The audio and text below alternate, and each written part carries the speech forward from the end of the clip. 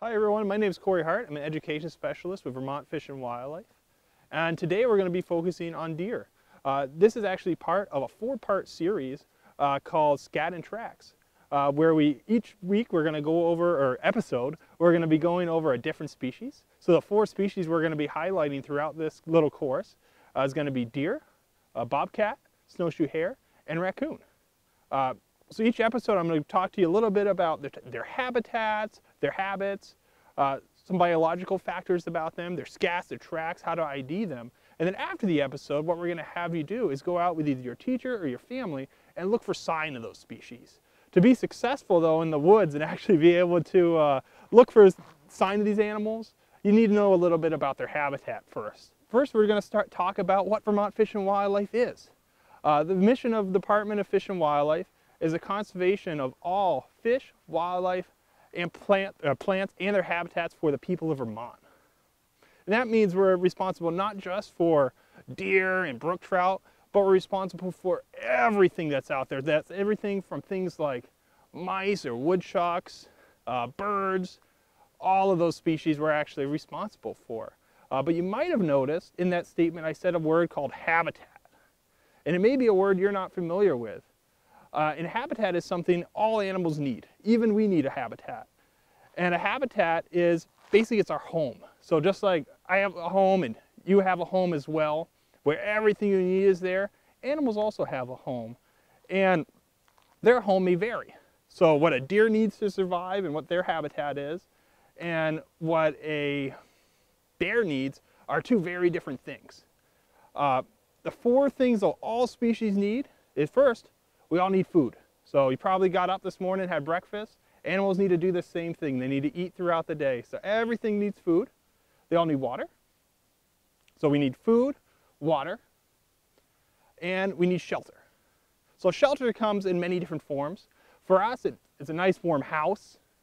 For deer, it could be a nice tree to lay under to keep the snow and things off. Bears, it could be a den.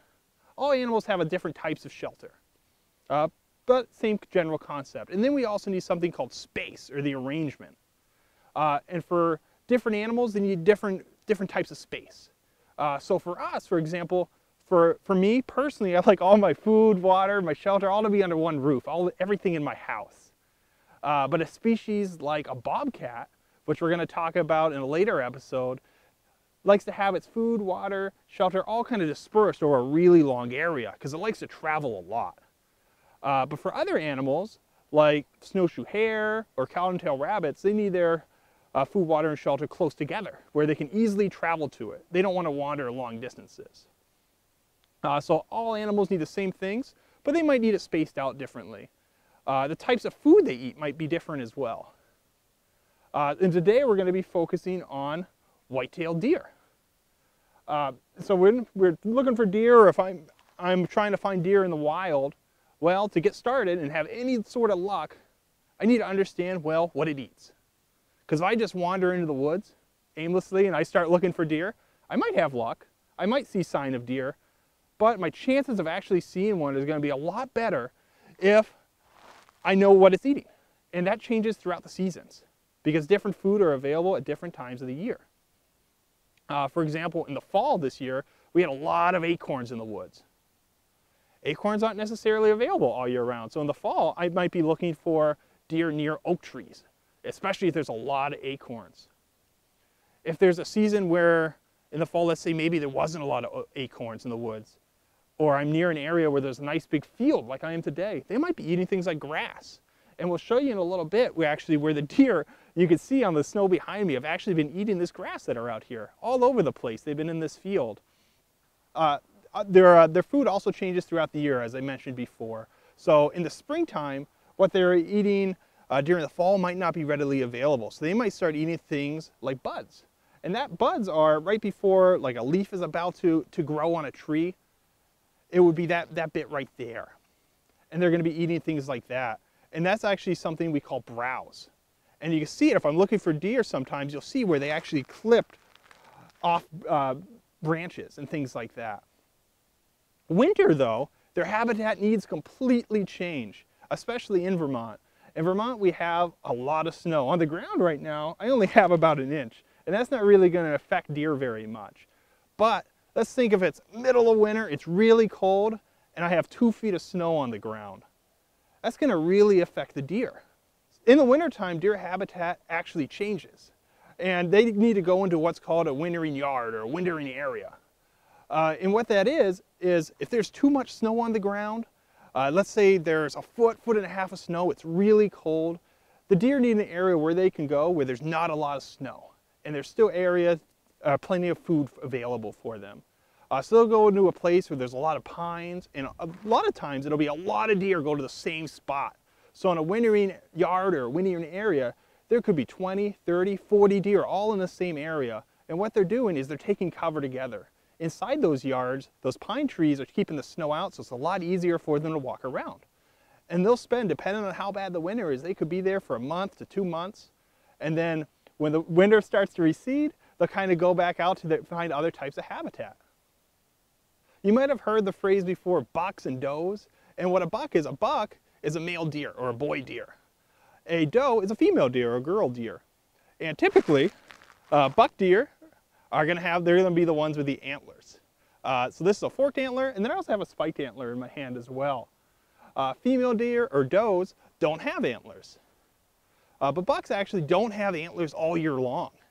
They actually lose them and they grow them back. So during winter, what actually happens is they'll shake them off, they'll lose their antlers, and throughout the winter, if I was to look at 2 deer, I might not know that that's a buck in front of me because it doesn't have its antlers. But during the spring or the rest of the year, it's going to grow those antlers back. And come the fall, you'll see these nice big antlers on that deer. In the winter, same thing happens. It loses antlers again, and it grows back a new pair of antlers next year.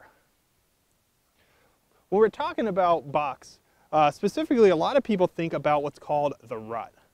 And the rut is what's referred to as the mating season. And that happens during usually late October, November.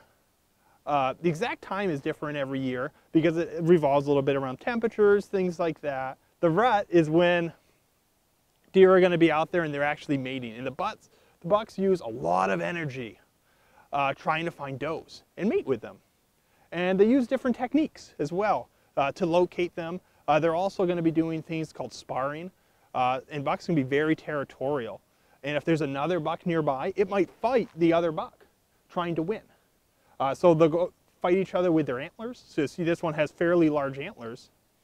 And if it has a much smaller buck, most likely the buck with the larger antlers would win because they're a much stronger deer. Other ways during the rut that you'll see signs are going to be things like what's referred to as a scrape.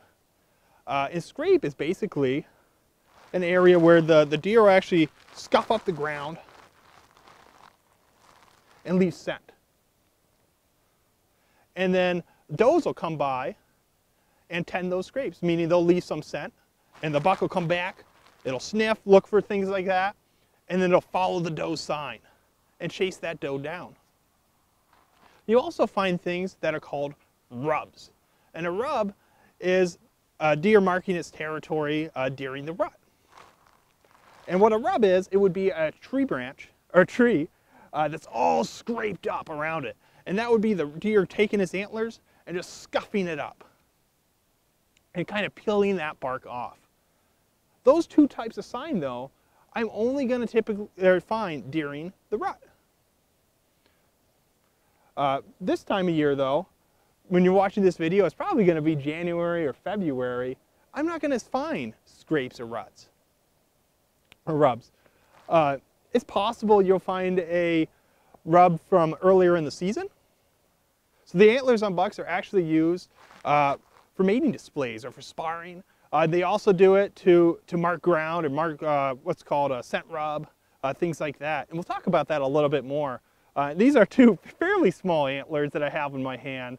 But if 2 deer were sparring or they were fighting over ground or territory, you might hear this.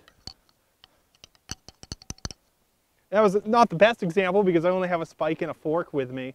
But if it was a larger deer, you'd hear them going after each other and fighting. And hunters will actually use fake antlers are real ones that they're going back and forth to try to entice a buck to them during hunting season. And that kind of gets us into the talk a little bit about how we manage our deer herd we have in Vermont.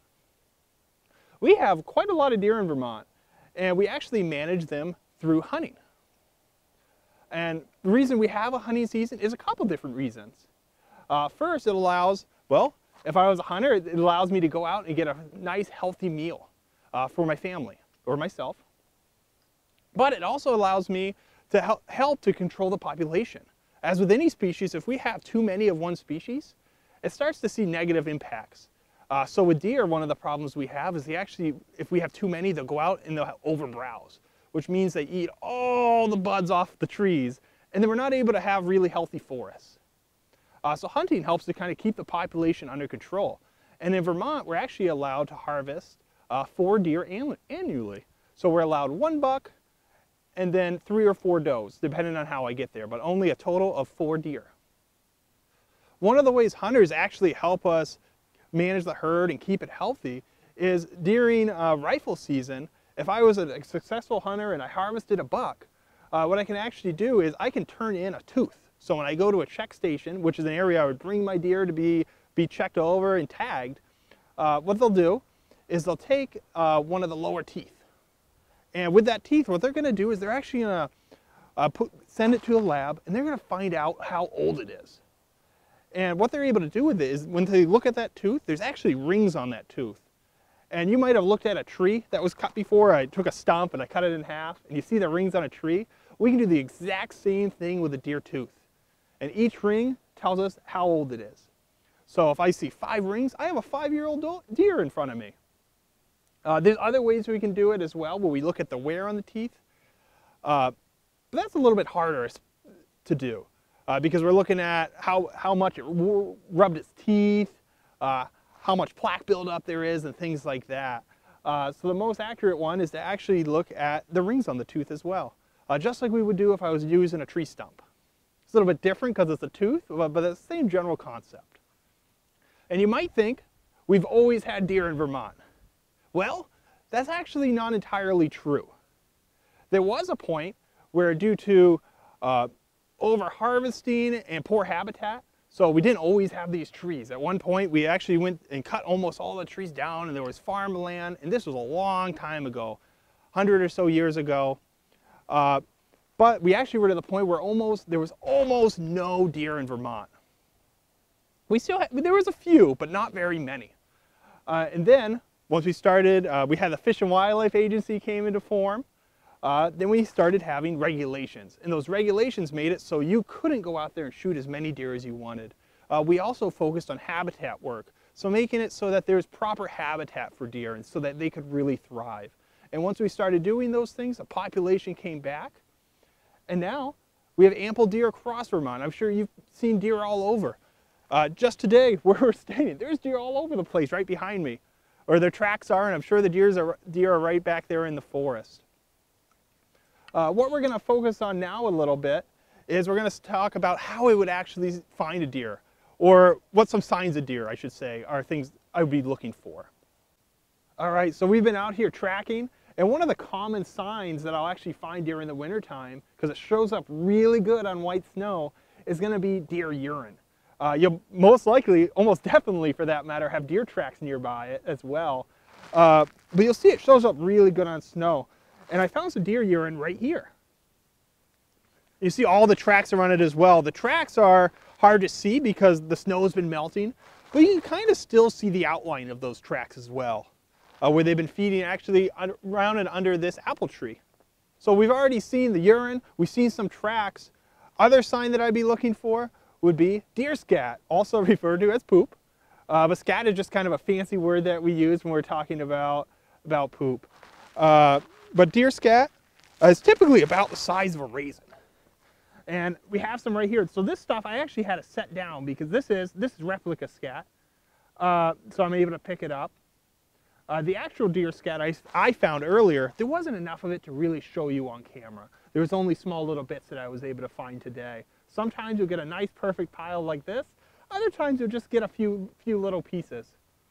But that's another sign that we look for. And again, you're going to have deer tracks around it. But because the snow's been melting right now, you really can't see these tracks that well. They're not really showing up. So with the tracks I have right here, I wouldn't be able to really see the direction of travel very well. If I had a much better track, I'd be able to define the direction of travel by actually looking at its toes. So now that I've gone out and I found a track, now it's time to figure out, well, what direction is that deer traveling in? Because just because I found a track, I'm not quite done yet. I might want to know where it's going. And the way I actually do that is this is a replica track that's in my hand. And this will kind of give you a good idea because it's a nice visual, is direction of travel is going to be the direction the toes are pointing. So if I'm looking at a track and you see one end, like one side of it, it's like really pointy and you can really see defined toes, those toes are pointing to the direction that deer was traveling. And then if you're trying, let's say you were hunting or something like that and you're tracking a deer, you'd obviously want to follow it the direction it's going and you would track it in that direction. Now, what I'd like everyone to do is either with your teacher or with your parent or guardian is I want you to spend some time outside and actually go and try to find sign of deer. And you could do this in your yard. You could go to a state park, a wildlife management area, or really any property that's open to the public, like a town park, anywhere like that. You'd be amazed the places across Vermont where you'll find deer sign. Even places in cities, you'll see deer sign. But remember, we need to follow some common practices when we're out there. And what that's referred to as L&T, or leave no trace, which everyone that goes outside should be practicing. Leave no trace basically means that I want to leave an area better than how I found it. So let's say I packed a candy bar for lunch or a sandwich. You're going to bring your wrappers and all of that stuff back with you. Another principle to keep in mind, or a common courtesy thing, is if I'm out there with a big class and we're all searching and I find a track, you can call everyone over to look, but you want to make sure when you come over that you're spread out. You don't want to impact all on one area, and you also don't want to step on that track, so everyone can still view it together. Once you've found a track, it'd be a good idea to actually sketch it, or you find Scat, bring a notebook with you and actually sketch that. And then if you don't know what it is, you can always bring it back and look it up. Other helpful things to bring with you would be track ID cards. Because just because I'm looking for deer, I might not find deer tracks. I could find coyote tracks or other species out there as well, and having a track ID card will help me to narrow it down. A camera also helps. And that will allow me to take a picture of it, and if I'm not quite sure and even can't figure out what a track ID card, maybe I can go back home and look it up on the internet later and figure out what it is, or get a general idea, because we have a lot of different species in Vermont. Next week, or in the next episode when you join us again, we're going to be focusing on bobcats and talking all about bobcats and how to find them in Vermont. But for now, I want you to go out there and spend some time looking for deer sign.